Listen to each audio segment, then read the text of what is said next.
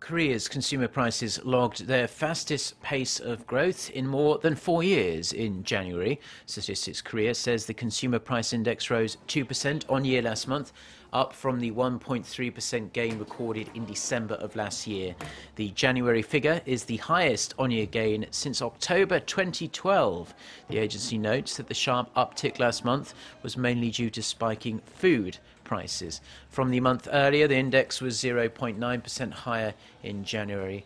Core inflation, which excludes volatile oil and food prices, was up 1.7% compared to the year before.